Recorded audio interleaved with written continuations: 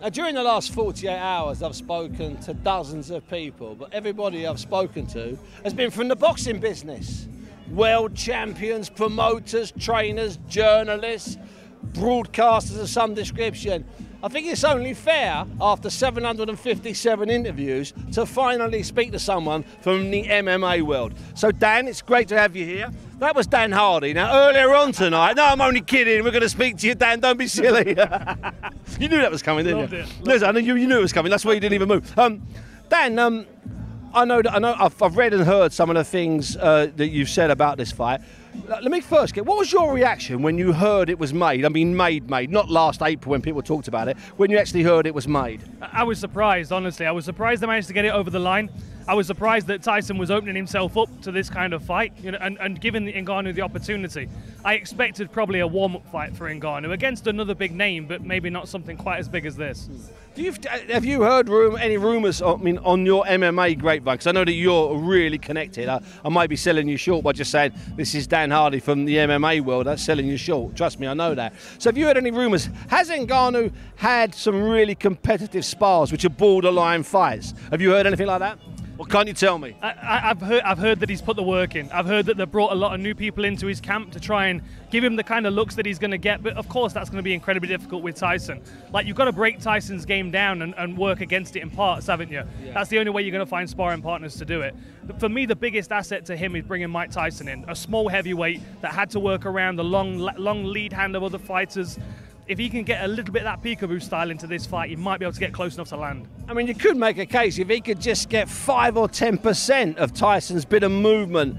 Obviously, but Tyson had one thing that no disrespects to the big lad Ngannou. He had that little bit of that muscle speed, that real incredible speed. I mean, Ngannou's not as slow as people are making out, but he's not as fast as Mike Tyson. Well, no, I mean, absolutely Who is? not. Yeah, no, exactly, of course. No, I mean, the thing is with Ngannou, he moves very, very quickly, but that's going to run out very quickly as well, right? Yes. You can't keep putting your foot on the gas when you've got muscles like that because it runs out. Yeah. But if he does put his foot on the gas and he is able to catch him, especially early in the fight, that's where it's going to make the difference.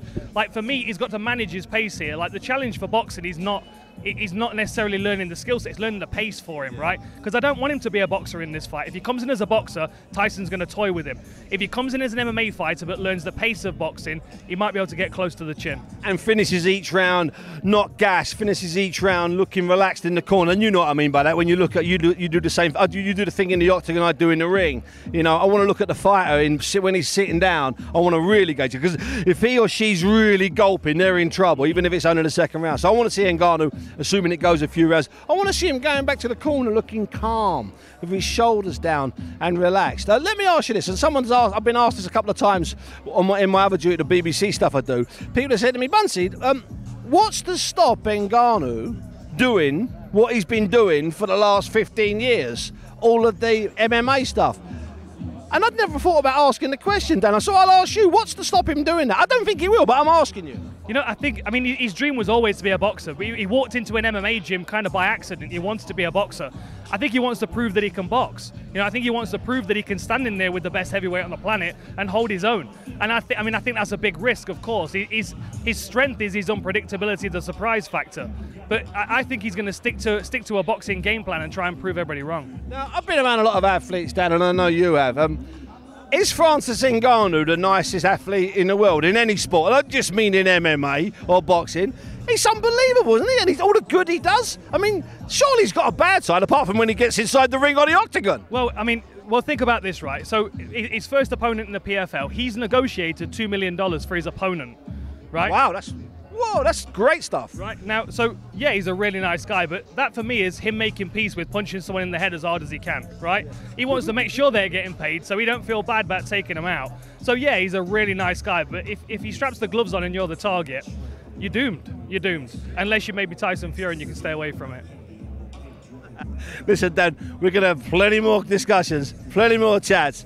That's Dan Hardy, not just of the MMA, very much the MMA voice.